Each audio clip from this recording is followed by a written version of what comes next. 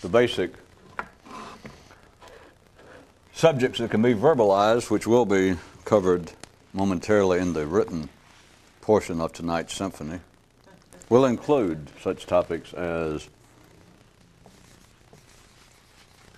names, signs, civility, and the mind.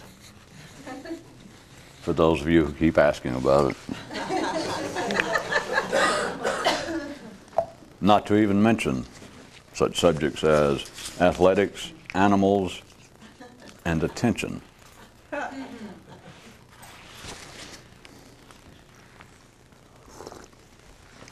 When spring arrived, one man placed a sign in his front yard that said, "Dense people are happy people." And even though some of his neighbors complained, he explained that it was all right, just so long as it was only his neighbors who raised objections to this self-evidency.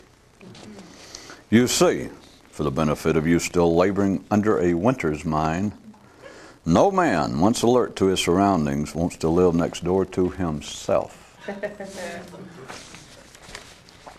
School news. The teacher told the class, "While you were out, the blunt man stopped by and left this reminder. The biggest hurdle to an individual becoming more conscious is that it is entirely unnecessary." And I trust none of you boys and girls will make any snide remarks similar to those